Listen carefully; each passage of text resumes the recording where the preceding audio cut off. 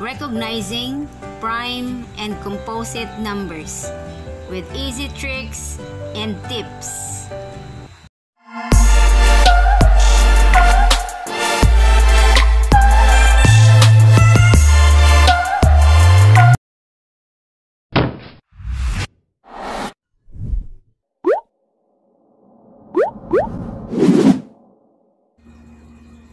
Welcome to my channel.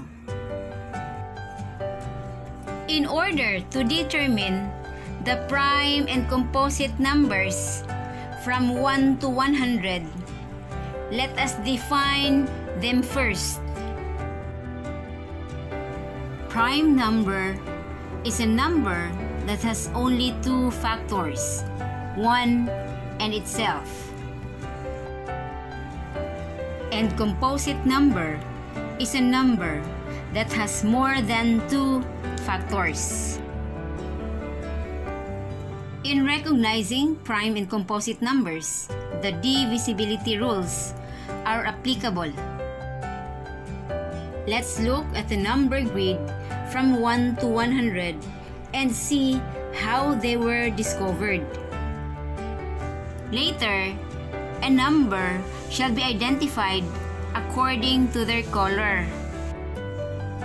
Blue for special number, green for composite number, and yellow for prime number.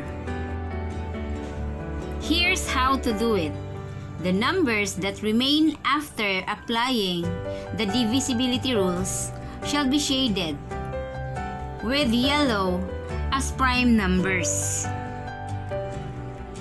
1 is not a prime number because it does not have exactly two different factors. Another, 1 is not a composite number because it does not have more than two factors.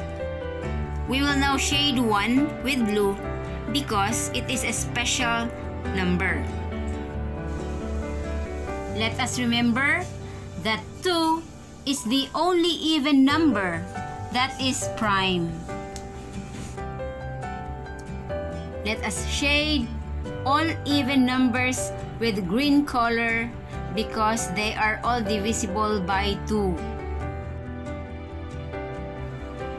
A number is divisible by 3 if the sum of their digits are divisible by 3. We are now shading all numbers that are divisible by 3.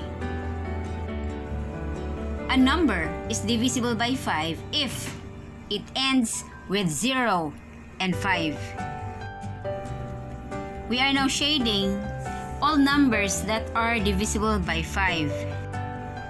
Actually, there are more numbers that are divisible by 5, but then they were all shaded already.